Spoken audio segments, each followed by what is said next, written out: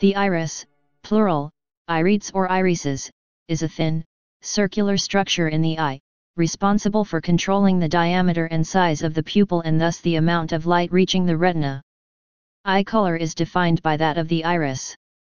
In optical terms, the pupil is the eye's aperture, while the iris is the diaphragm. Structure.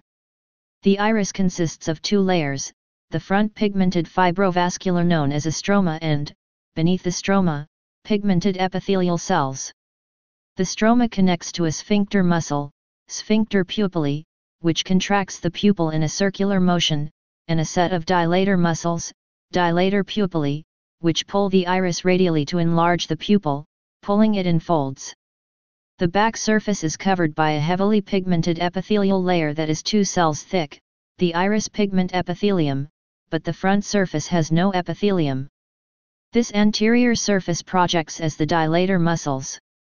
The high pigment content blocks light from passing through the iris to the retina, restricting it to the pupil.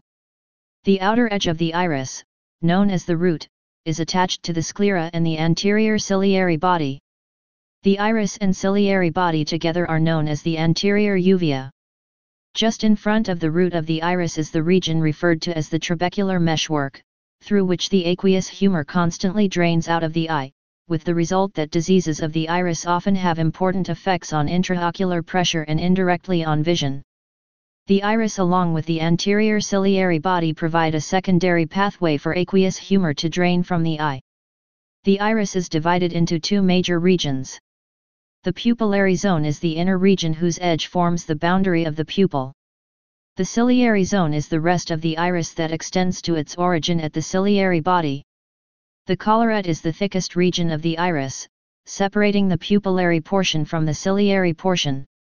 The collarette is a rudiment of the coating of the embryonic pupil. It is typically defined as the region where the sphincter muscle and dilator muscle overlap. Radial ridges extend from the periphery to the pupillary zone, to supply the iris with blood vessels. The root of the iris is the thinnest and most peripheral. The muscle cells of the iris are smooth muscle in mammals and amphibians, but are striated muscle in reptiles, including birds. Many fish have neither, and, as a result, their irides are unable to dilate and contract, so that the pupil always remains of a fixed size. Front. The crypts of Fuchs are a series of openings located on either side of the collarette that allow the stroma and deeper iris tissues to be bathed in aqueous humor. Collagen trabeculae that surround the border of the crypts can be seen in blue irises. The midway between the collarette and the origin of the iris. These folds result from changes in the surface of the iris as it dilates. Crypts on the base of the iris are additional openings that can be observed close to the outermost part of the ciliary portion of the iris. Back. The radial contraction folds of Schwalbe are a series of very fine radial folds in the pupillary portion of the iris extending from the pupillary margin to the collarette. They are associated with the scalloped appearance of the pupillary ruff. The structural folds of Schwalbe are radial folds extending from the border of the ciliary and pupillary zones that are much broader and more widely spaced, continuous with the valleys between the ciliary processes. Some of the circular contraction folds are a fine series of ridges that run near the pupillary margin and vary in thickness of the iris pigment epithelium, others are in ciliary portion of iris. Microanatomy. From anterior, front, to posterior, back, the layers of the iris are: anterior limiting layer, stroma of iris, iris sphincter muscle, iris dilator muscle, myopythelium, anterior pigment epithelium, posterior pigment epithelium. Development. The stroma and the anterior border layer of the iris are derived from the neural crest, and behind the stroma of the iris, the sphincter pupillae and dilator pupillae muscles as well as the iris epithelium develop from optic cup neuroectoderm. Eye color. The iris is usually strongly pigmented, with the color typically ranging between brown, hazel, green, gray, or blue. Occasionally, the color of the iris is due to a lack of pigmentation, as in the pinkish white of oculocutaneous albinism, or to obscuration of its pigment by blood vessels, as in the red of an abnormally vascularized iris. Despite the wide range of colors, the only pigment that contributes substantially to normal human iris color is the dark pigment melanin. The quantity of melanin pigment in the iris is one factor in determining the phenotypic eye color of a person. Structurally, this huge molecule is only slightly different from its equivalent found in skin and hair. Iris color is due to variable amounts of eumelanin, brown/black melanins, and pheomelanin, red/yellow melanins, produced by melanocytes. More of the former is found in brown-eyed people and of the latter in blue and green-eyed people. Genetic and physical factors determining iris color. Iris color is a highly complex phenomenon consisting of the combined effects of texture, pigmentation, fibrous tissue, and blood vessels within the iris stroma, which together make up an individual's epigenetic constitution in this context. A person's eye color is actually the color of one's iris, the cornea being transparent and the white sclera entirely outside the area of interest. Melanin is yellowish-brown to dark brown in the stromal pigment cells, and black in the iris pigment epithelium, which lies in a thin but very opaque layer across the back of the iris. Most human irises also show a condensation of the brownish stromal melanin in the thin anterior border layer, which by its position has an overt influence on the overall color. The degree of dispersion of the melanin, which is in subcellular bundles called melanosomes, has some influence on the observed color, but melanosomes in the iris of humans and other vertebrates are not mobile, and the degree of pigment dispersion cannot be reversed. Abnormal clumping of melanosomes does occur in disease and may lead to irreversible changes in iris color, see heterochromia, below. Colors other than brown or black are due to selective reflection and absorption from the other stromal components. Sometimes lipofuscin, a yellow wear and tear pigment, also enters into the visible eye color, especially in aged or diseased green eyes. The optical mechanisms by which the non-pigmented stromal components influence eye color are complex, and many erroneous statements exist in the literature. Simple selective absorption and reflection by biological molecules, hemoglobin in the blood vessels, collagen in the vessel and stroma, is the most important element. Rayleigh scattering and Tyndall scattering, which also happen in the sky, and diffraction also occur. Raman scattering, and constructive interference, as in the feathers of birds, do not contribute to the color of the human eye, but interference phenomena are important in the brilliantly colored iris pigment cells, iridophories, in many animals. Interference effects can occur at both molecular and light microscopic scales, and are often associated, in melanin-bearing cells, with quasi-crystalline formations which enhance the optical effects.